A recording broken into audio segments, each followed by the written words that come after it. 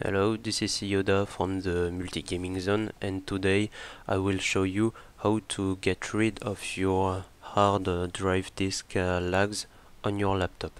The program you will have to use is called Quiet HDD. It's just a single exe file and you can extract it to your desktop. I will delete my personal config file and just use the exe provided in the archive. Then double click on the program. It will show you a little box which creates the ini file. Then go to your taskbar and right click and choose settings. Put the two first level on the maximum.